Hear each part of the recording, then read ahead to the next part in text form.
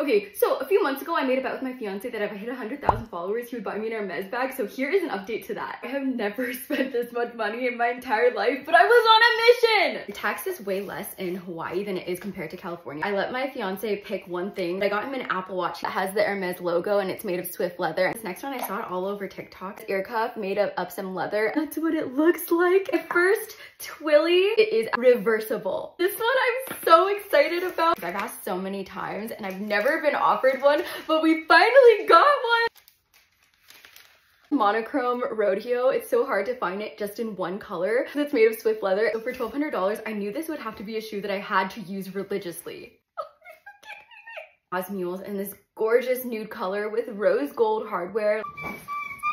So many beautiful neutrals. I don't even know where I'm gonna put this blanket because I have a dog and I just need to hide it from him. Last but not least, for